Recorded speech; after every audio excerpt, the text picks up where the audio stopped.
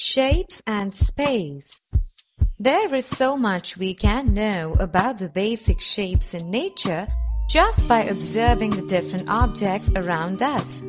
Here is a set of some everyday examples. The moon we see daily is round with no edges and is in the shape of a circle. Eggs are oval in shape. The pencil box we use daily is of a rectangular shape. The chessboard on which we play is a square. Mountains have a triangular shape. The roof of my house is a trapezoid. The diamonds in the jewelry shop are shaped like a rhombus. The cricket ball we play with is a sphere.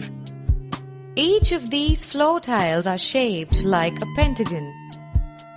Do make it a habit each day to closely observe objects around us and try to guess the shape they are of.